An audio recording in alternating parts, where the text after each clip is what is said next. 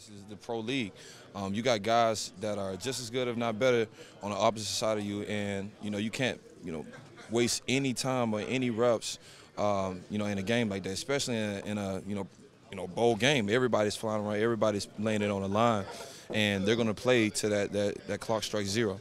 Damien Williams is a guy that you don't talk about a whole lot.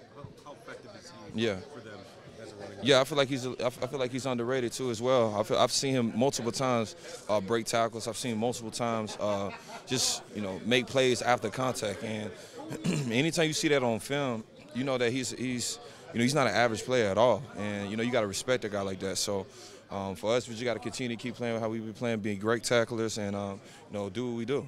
A lot of guys making plays on those defense, man. How much you maybe being a phone setter, they obviously have been such a big factor in the Oh man, I'm enjoying it. I'm having fun. I'm learning from guys that have been in the league 5+ years. I'm learning from guys that are maybe even younger than me or guys that are around my age. But you kind of just pick different pieces from everybody's game, and you kind of put it in your own. And it kind of makes you more of a complete player. And when you got this many smart guys on one team, is also with the coaches of just all of the years of just knowledge of the NFL. It just makes you a lot better player, and I'm just trying to be a sponge and soak everything up.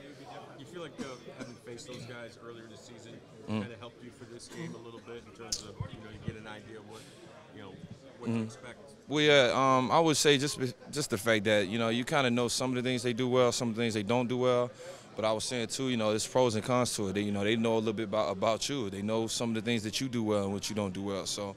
It just kind of goes back and forth, man. But, it's going to be another exciting game, and I'm looking forward to it. I know you get asked about Mahomes a lot, but just when you see a guy out there looking like Steph Curry, just, no look passes, side arm and stuff like that, I mean, how do you explain what that guy does, man? I mean, you can't explain it. It's just natural ability. I mean, the dude is, I feel like he's lived up to the hype, man, about his arm. He has once-in-a-decade type arm, man.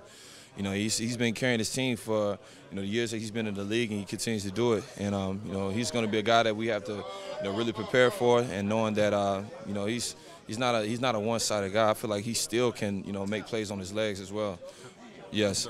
Yeah. Just how about Kelsey? What kind of a matchup nightmare can he be? Oh, Kelsey is the same way, man.